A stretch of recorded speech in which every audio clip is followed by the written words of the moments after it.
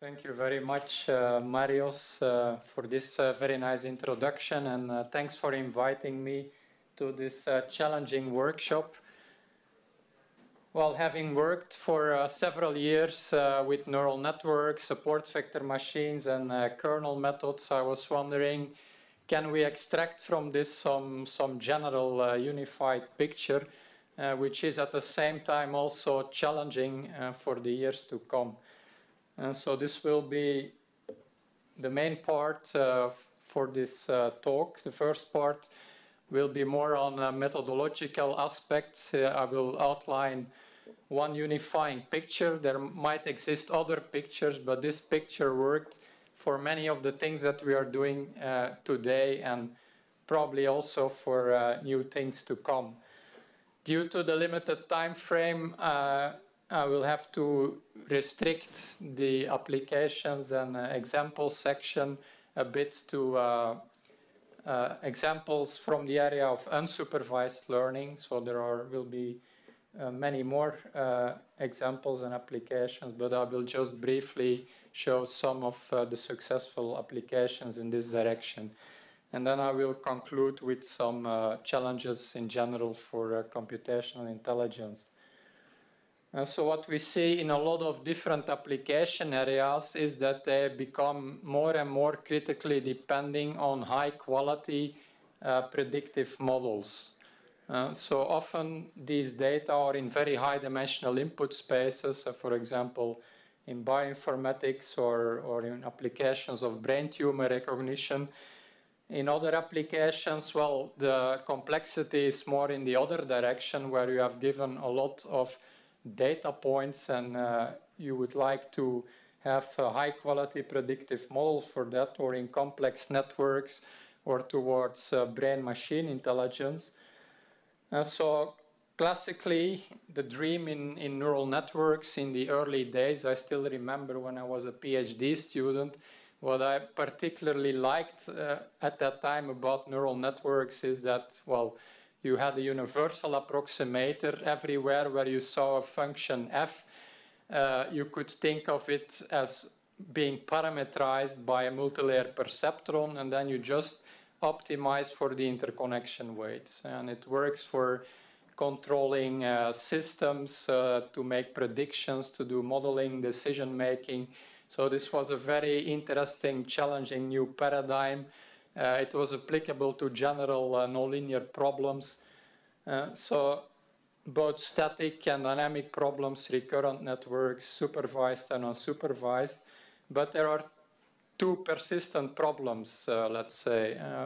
The first one is, well, how do you choose the number of hidden units, for example, and how do you avoid problems of several local minima?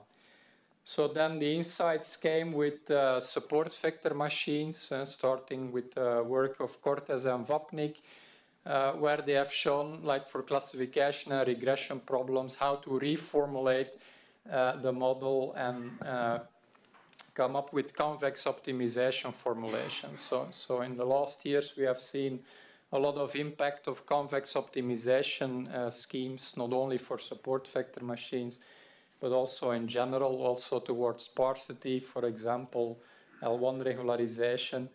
And these techniques, well, they're also capable working in very high dimensional input spaces.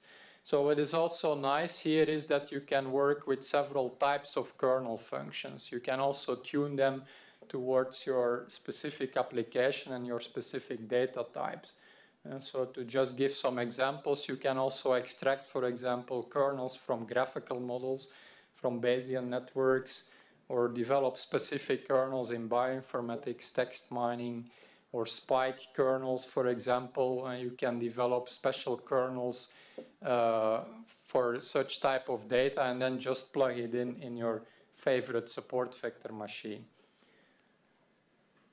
And more general, well, kernel methods, they also have a long tradition in mathematics for about a century. So kernels are, of course, not new. They are not invented in the machine learning community, but they exist for many years. And what we see now today is that three main directions have emerged. On the one hand, you can work with kernel methods in a primal dual setting, like in support vector machines. There has been a lot of work in connection to functional analysis, for example, learning and reproducing kernel Hilbert spaces, and also in probabilistic modeling. That is more related to the paradigm of Gaussian processes. So the things that I will be talking here today are mainly related to the first one, a primal dual setting. Here you see a picture from our book, which I think is, from a conceptual point of view, quite challenging and also unifying. So it's known in kernel method support vector machines that you can represent these models both in terms of feature maps and in kernels.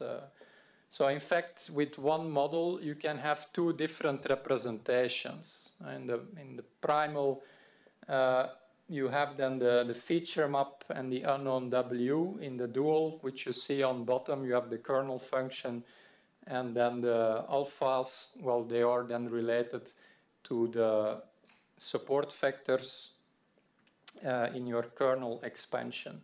So if you make a linear discrimination in the high-dimensional feature space, in the input space, it's implicitly corresponding to a nonlinear classification.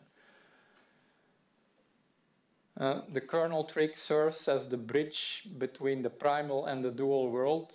And you may wonder, what is the connection between support vector machines and neural networks? Well, maybe support vector machines are even more neural networks than the original neural networks, because in fact you have neural network interpretations both in the primal and in the dual representation.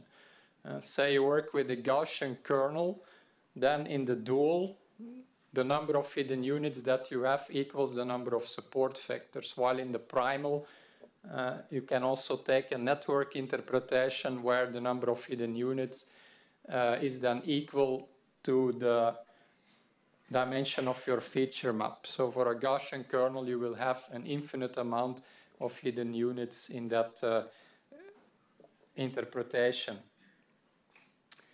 Now, on the other hand, it's also interesting, this picture, because in the primal, in fact, the problem is parametric, and the dual, it's more closely related to non-parametric problems.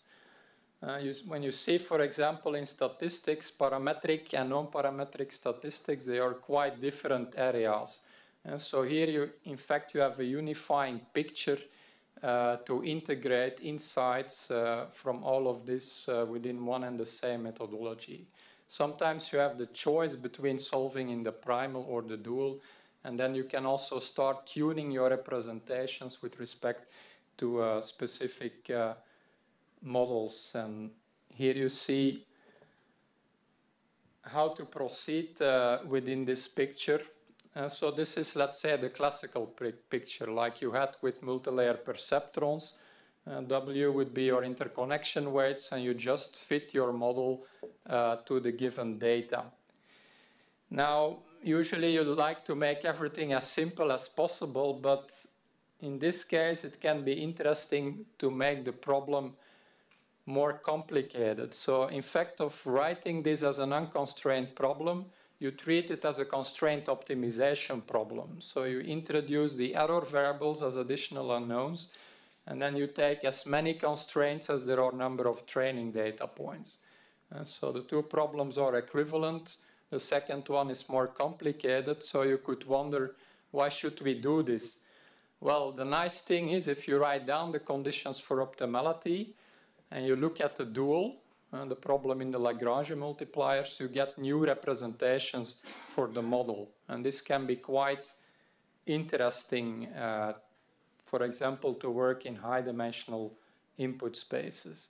Let's take, for example, a simple linear model where W and B are unknown. This is the primal representation. If you do that, in the dual, you represent your model in terms of those alphas, which are then the support values. But you see, yeah, when you have, for example, an application like this, where you have 1 million data points, for example, in a 20-dimensional space, it's not very smart in this case to solve the problem in the dual, because your kernel matrix would be 1 million by 1 million. So while you have the choice here to also solve it in the primal, where you have only 20 unknowns in this case. So for this type of problems, it's better to go for the primal. While, for example, when you have high-dimensional data and a few data points, well, then it's more convenient to solve the problem in the dual. So here you see you can really start playing around with different representations of models, and depending on the nature of your application, you can choose a specific representation. So if you keep this picture in mind, and suddenly all of the things that you read about support vector machines and kernel methods become much more clear. Well, also within this spirit, we have been interested in extending the original work of support vector machines to what we call least square support vector machines. It turns out that this is in fact more general. You would think, yeah, least square support vector machines, that's more specific, that's one loss function. Why would you do that?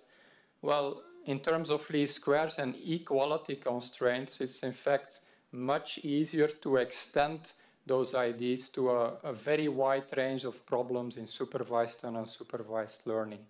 And so this is a bit like in the classical original spirit in neural networks, where we were interested in applying the multilayer perceptrons to a very wide range of problems. Well, this is actually also possible for least square support vector machines. So here you see some of those primal formulations. The list is much longer, but here you see some examples for supervised and unsupervised learning. So with equality constraints, you can keep your basic model sufficiently simple.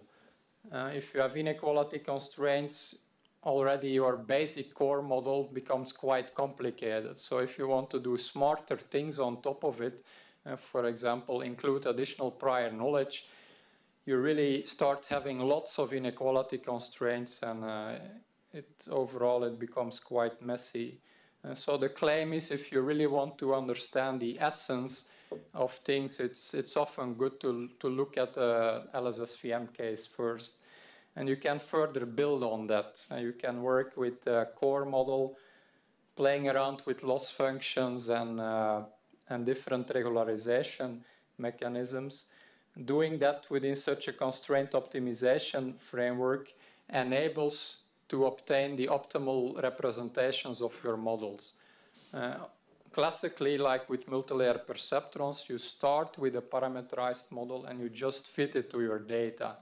Here, you additionally want to show what are the optimal representations of the models. We don't say that beforehand. We derive all of this from the conditions for optimality. So we not only derive the training problem, but also the optimal kernel representations. So within this picture, you can also integrate the picture from parametric and non-parametric problems by considering different core models in connection to regularization schemes and different constraints. So this brings me to some examples. I will first show some examples in kernel spectral clustering. So spectral clustering has been introduced earlier in the literature. So what we do here is view such eigenvalue problems for clustering. We view it as the training problem, in fact, as the dual problem to an underlying model specification. You see in the primal you have a feature map, and from that primal problem you can derive this eigenvalue problem as the optimal solution. So instead of starting from the eigenvalue problem, you derive it as the optimal result. So you know under which condition this is optimal. And in fact, the advantage of doing so is that thanks to the fact that you have this characterization, you can also make out-of-sample extensions, for example. Develop new model selection criteria. You can come up with new methods for large-scale problems and things like that, all thanks to these complete formulations for your problem. So here you have a simple toy problem with 3 clusters. This is what you would traditionally also obtain with the k-means algorithm, for example. But say you have a new data point, what do you do then? So often you need to recluster, for example. But like in classification and regression problems, well, you learn a model from your given data, and then you use it later on for making predictions. And so we extend this idea here also to clustering. So here you see the out-of-sample extensions in regions of the underlying models. So you can also start doing things like cross-validation, for example. So you can also tune these models to get optimal results in the terms of generalization. And generalization and intelligence, well, those things are closely connected to each other. Here you see an example for a problem on image segmentation. So the image on top is given. On bottom you get the segmentation result. And the picture at the right, that is a model selection curve. So you see there straight lines, and this is a good indication. In order to have a good model, in this case, a good clustering, you should have straight lines in this model selection curve. And you can evaluate this on validation data. So what you see here is really an optimal clustering in the sense of optimal generalization with validation and cross-validation possibility. So here this is based on line structures, but you can also do this based on Fisher criteria on which you cross-validate, and so this can also give you nice results. Now this framework also enables you to sparsify the models. So in this picture, if you would work with a dense representation of your model, you would have more than 100,000 support vectors, because you have more than 100,000 pixels. So what you see here is based on incomplete Cholesky factorization, the set of white points which serve then in fact as support vectors in this model. So you see that this is already much sparser, but we can even go to very sparse representations in this case. Here you see another picture together with the support vectors, but we can really come to extremely sparse representations of the models. In order to have this good segmentation result, you only need 12 support vectors instead of 100,000 if you work with a dense representation. So in this model selection curve that you see at the right, it turns out that the tips of those lines, well, they serve as prototype vectors in this case. The points in the middle, well, they are at the boundaries between clusters, and then it's also enough in the middle of the line just to take a few additional support vectors. So for this type of applications, we can really come to highly sparse representations. So sparsity in general, also in statistics, mathematics, machine learning, is quite an important topic these days, like with L0 regularization, L1 regularization. So here you see alternative schemes to get such highly sparse representations. Well, in fact, the kernel models, the kernel representations through such a constraint optimization problem, they also enable to put here additional constraints. If you have prior knowledge available, you can just try to add additional constraints, and from that you can even derive new kernel functions which are incorporating this prior knowledge. So here you see an example of that. The image at the left is given. You have here mainly 3 clusters, the sky, the ground, and the horses. And what you see here is the kernel spectral clustering without any prior knowledge. You see there, for example, the shadow of the horse, for which you have some ambiguity. Is the shadow belonging to the horse or to the ground? If you do not tell this to the model, then of course the model cannot know it. So what we do here is add additional constraints, which are indicated at the left. The things which are indicated in red, well, they tell that those two pixels should be within different clusters. And the ones in green, well, they indicate that those two pixels should be within the same cluster. So you just give this little additional prior information to this model, and you get this improved results. And you get the new kernel functions, you get them from free through your conditions for optimality. So recently, this month, we also published a paper in neural networks on a hierarchical version of the kernel spectral clustering. So hierarchical schemes have been, for example, popular also in bioinformatics applications. Here you see a microarray data set. And what we do is we look, in fact, at different scales for which the generalization of those models are stable. And related to that, we plot such a dendrogram. So that dendrogram that you see here is in fact optimal in the sense of generalization.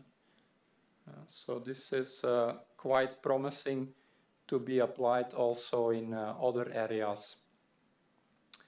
Here you see an example in a totally different area of the Belgium power grid. So we have here time series available for about 250 substations in the Belgian grid. And these time series relate to 5 years of data for which we have the electricity consumption. What people do classically in this area is first do dimensionality reduction and then apply, for example, some k-means clustering. So what we were doing here is directly clustering in the very high dimensional input space.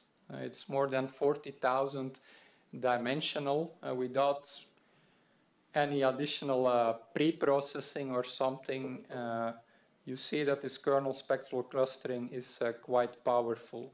Here you see 3 different profiles of different customers, residential, industrial profile, depending on this consumption. So this type of method gave nice improvements over the traditional methods.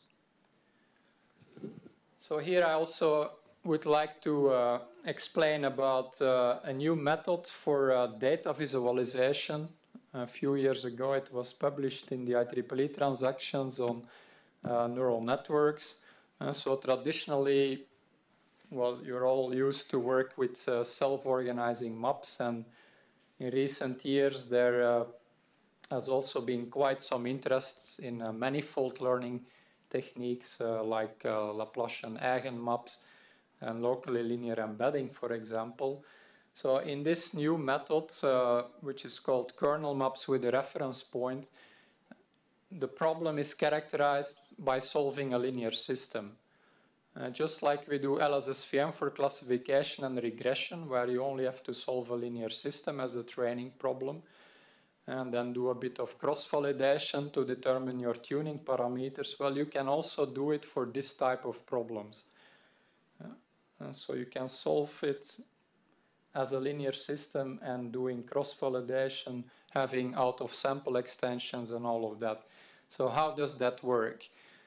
So you start thinking in terms of a simple core model. In this case, this is LSSVM. Your given data X are in the input space, and you want to map them to new coordinates Z for visualization. And these new coordinates, they are unknown. In this case, you have 2 sets of constraints.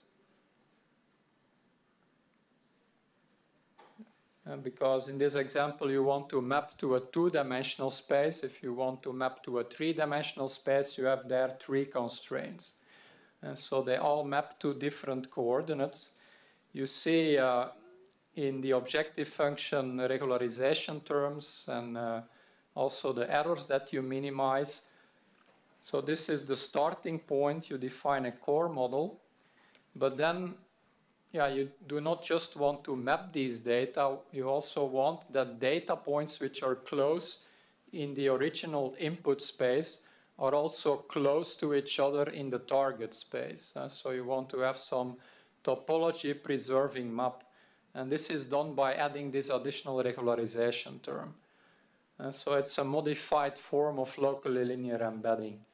If you solve this problem, well, as the dual, you will get an eigenvalue decomposition problem. But we can, in fact, convert eigenvalue problems into linear systems just by considering an additional reference point. And so we had two additional constraints there where we approximately fix the coordinates for one single point. So if you write out the conditions for optimality for this problem and you look what a dual is, it's just a linear system.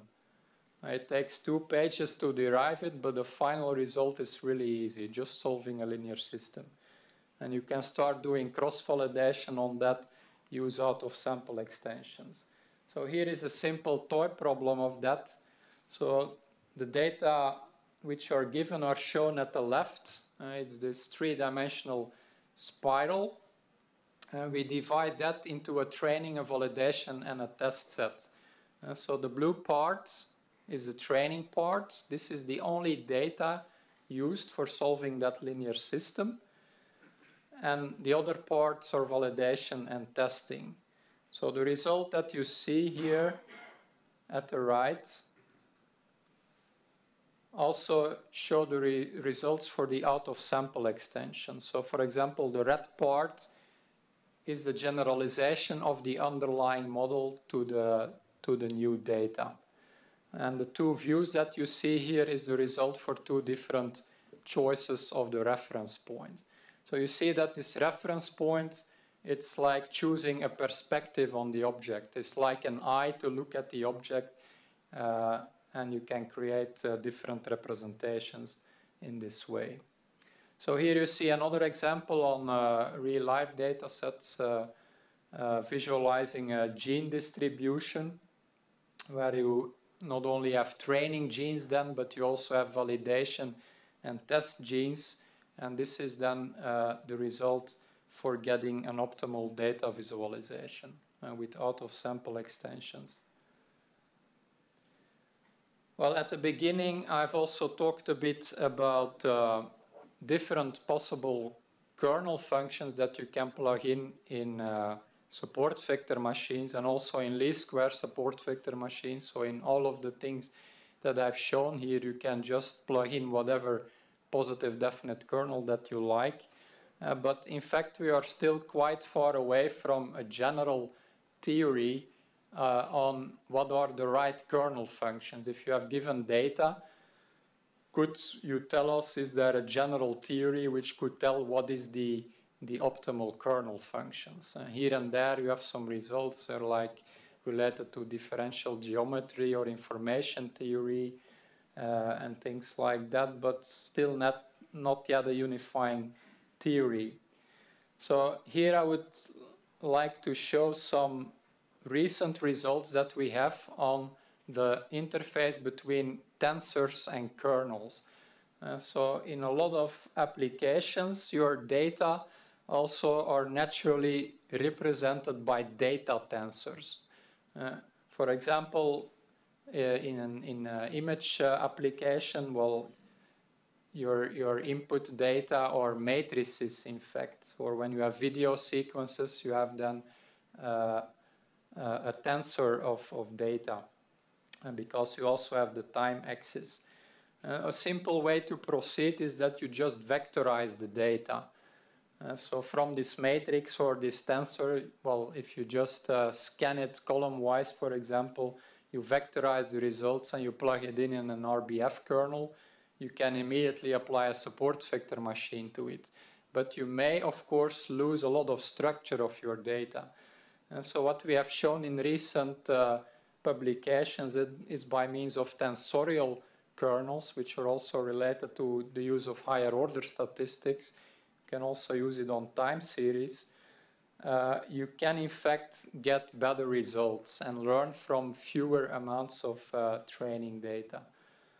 If you compare it with the universal kernel like the Gaussian kernel, you can do it in both ways, but with such a tensorial kernel, you need fewer amounts of training examples.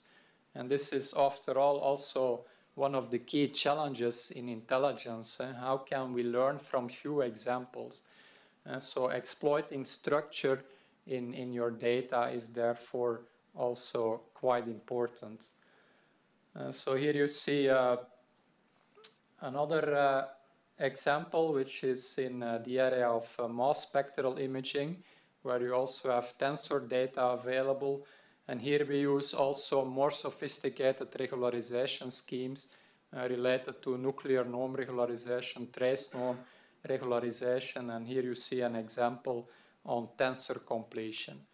For example, in compressed sensing sparsity, there is a lot of interest in matrix completion problems. So we have recently also extended this to tensor completion problems. So it's time to sum up and conclude the talk.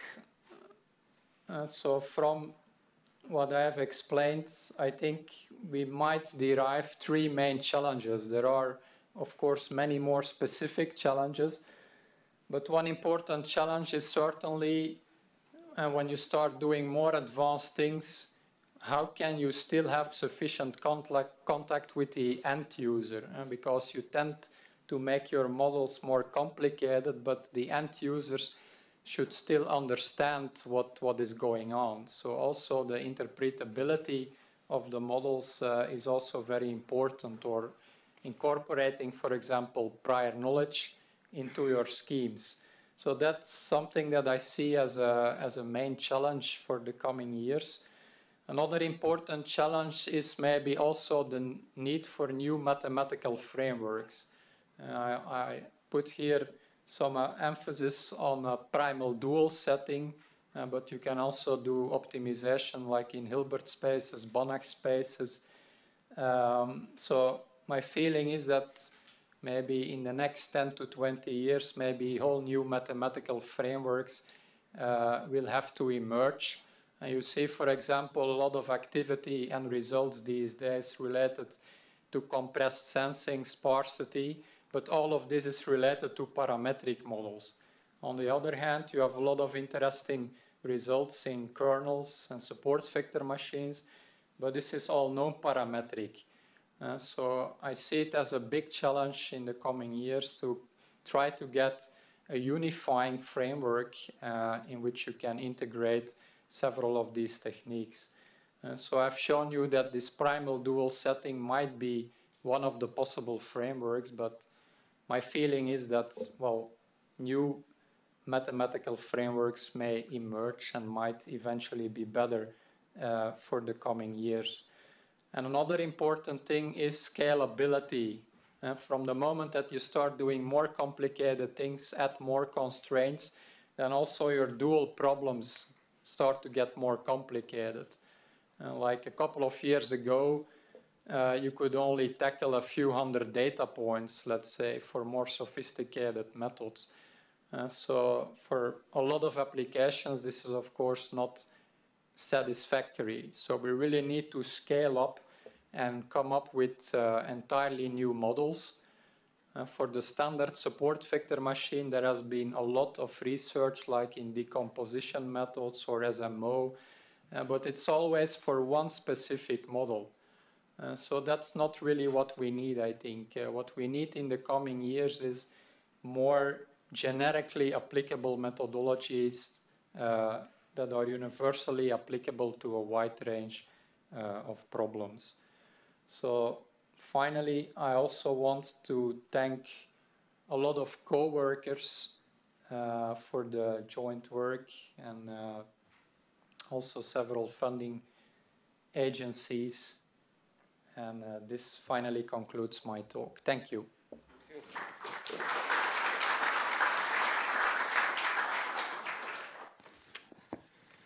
Excellent presentation, Johan.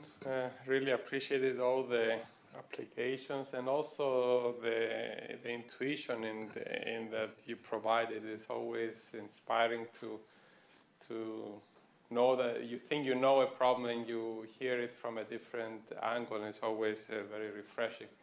Do we have any questions?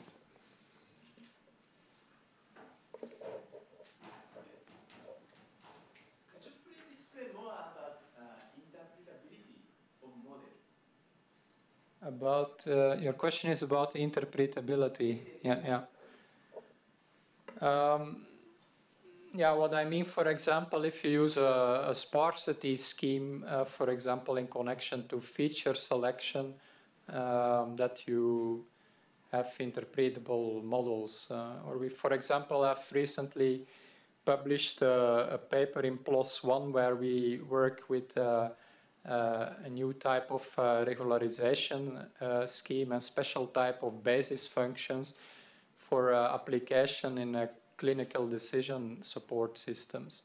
Because, of course, in these type of applications, the interaction with the doctors and the patients is very important, and you should also be able to explain your model. So we can, by using specific regularization schemes, we can in fact obtain, well, an interpretable model which is also optimal in the sense of generalization, let's say, which is really nice for interpretation purposes. But also traditionally in the computational intelligence, also in fuzzy systems, fuzzy models, there has been a lot of emphasis on the interpretations of models and the interaction with the end users. So, thank you, Ernest. Thank you. Any other questions? Okay, thank you very much, Johan.